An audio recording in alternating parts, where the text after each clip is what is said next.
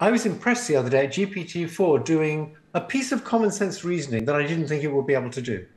So I asked it, I want all the rooms in my house to be white. At present, there's some white rooms, some blue rooms, and some yellow rooms. And yellow paint fades to white within a year. So what should I do if I want them all to be white in 2 years' time? And it said, you should paint the blue rooms yellow. That's not the natural solution, but it works, right? Yeah.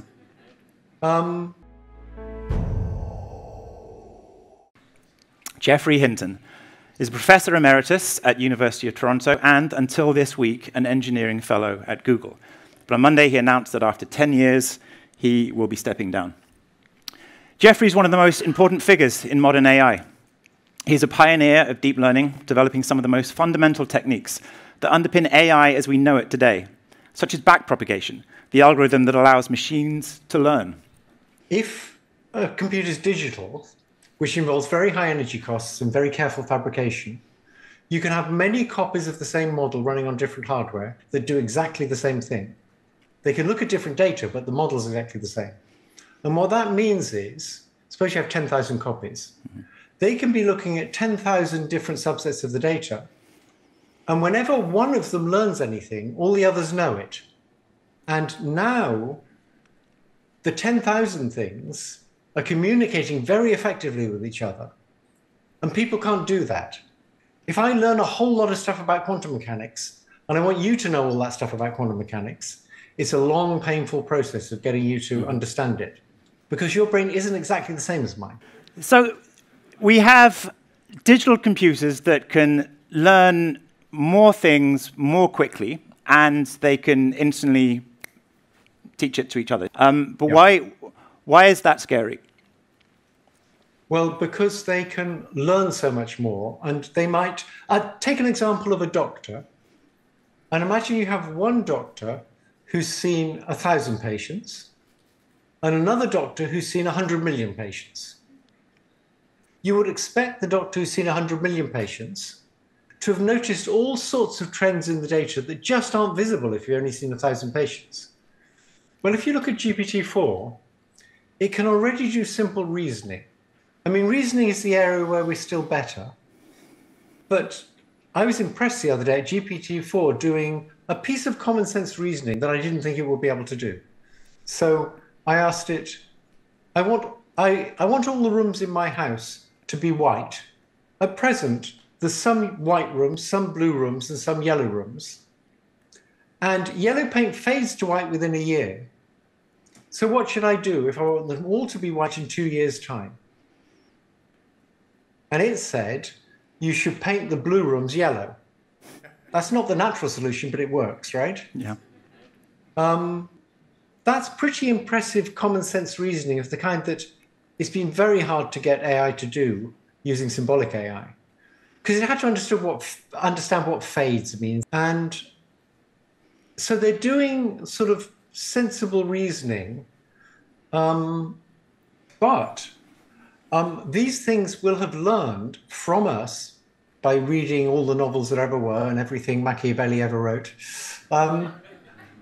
that how to manipulate people, right?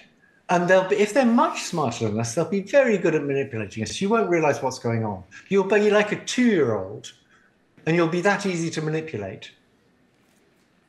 And so even if they can't directly pull levers, they can certainly get us to pull levers. Mm-hmm.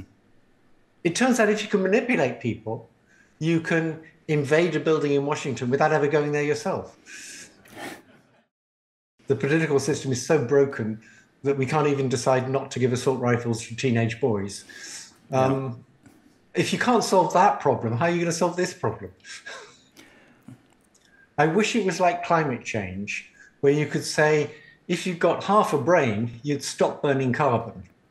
Yeah. It's clear what you should do about it. It's clear that that's painful, but has to be done. I don't think we're going to stop developing them because they're so useful. So I don't think there's much chance of stopping development. What we want is some way of making sure that even if they're smarter than us, they're going to do things that are beneficial for us. Mm-hmm. That's called the alignment problem. But we need to try and do that in a world where there's bad actors who want to build robot soldiers that kill people. And it seems very hard to me. So I'm sorry, I'm sounding the alarm and saying we have to worry about this.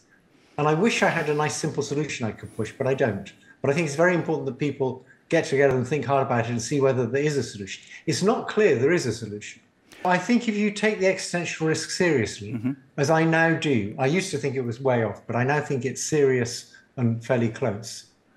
It might be quite sensible to just stop developing these things any further. But I think it's completely naive to think that would happen. There's no way to make that happen. I mean, if the US stops developing and the Chinese won't, they're going to be used in weapons. And just for that reason alone, governments aren't going to stop developing them.